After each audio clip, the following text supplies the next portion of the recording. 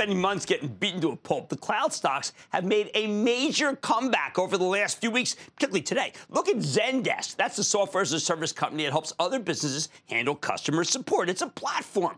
After a tough run, the company reported a solidly better than expected quarter last month, and the stocks come roaring back to 77 as of today. So let's check in with Mikkel Svane. He is the co-founder, chairman, and CEO of Zendesk. Mr. Svane, welcome back to Mad Money.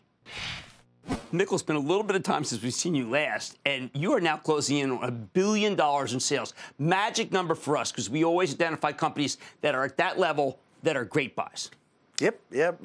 We are very ambitious about 2020. We expect to, or we have ambitions about $1 billion revenue number, and we're excited about running fast into 2020. Now you have clients, gigantic clients. We had a company called Datadog on last week, and we thought they were incredibly impressive. And it's very clear that they can get you the data that you want to grow with. Now, if I were to call that, when would I intersect with Zendesk if I hired Datadog?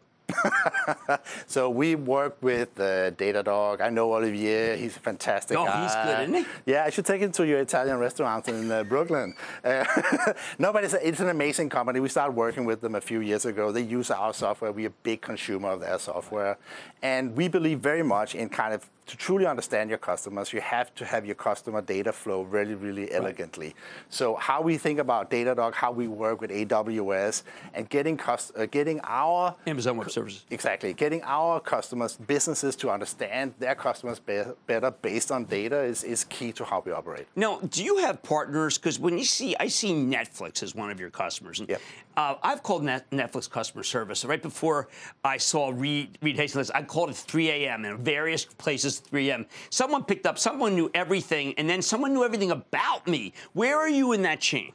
So we primarily work with Netflix on all their production. So that means that every production they have, all the partners that they have, all the different vendors, all the constituents in their whole production element is tied together and are using Zendesk. So we currently don't are too deeply involved in the external-facing customer service, but that's a big part of the dialogue. So, but would you with a Harry's? Because I use Harry's. Is that you?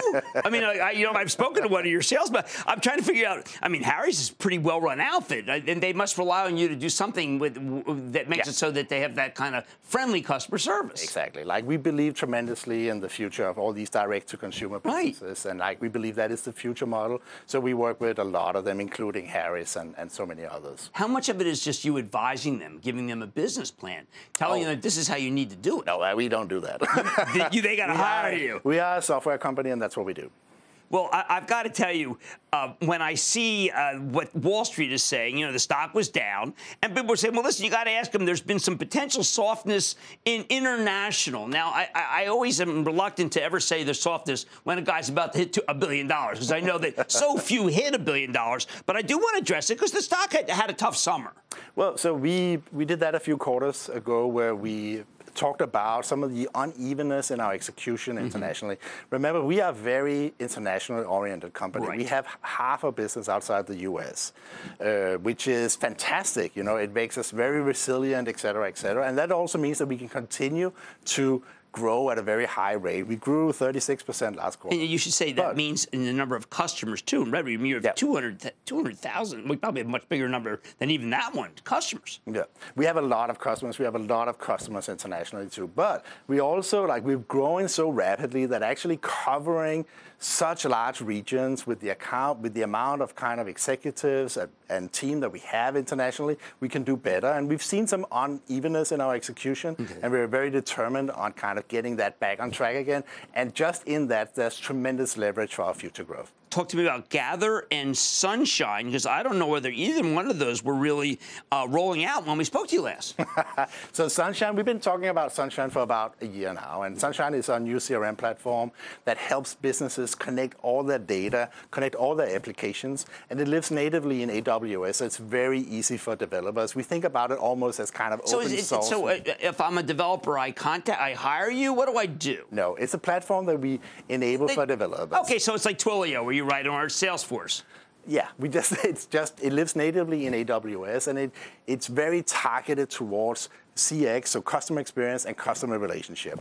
And we provide all these tools that make it very easy for businesses to deploy all the things and connect all their things and all that data with Zendesk and with other applications. And we really, truly believe that that's the future of thinking about customer relationship and customer experience. Well, I'm glad you explained that. I know a lot of people just say, Jim, Zendesk, you bring these companies up, they're like, they don't really do anything. I said, no, they're why companies stay in business, for heaven's sake. You just don't need them because they tend to be a little bit bigger than one restaurant or one hotel. But we have a lot of small businesses in our customers, and we're very proud of them, too. Well, I know as someone who checked in with your organization, you're absolutely right. Okay, that's Mikkel Svane. He is the chairman and CEO of Zendesk.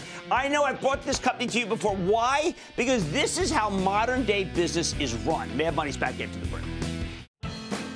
Booyah! Jim Cramer here from Mad Money. Thanks for watching CNBC on YouTube. Click here to subscribe and get the jump on my exclusives with CEOs, plus market news, investing advice, and a whole lot more.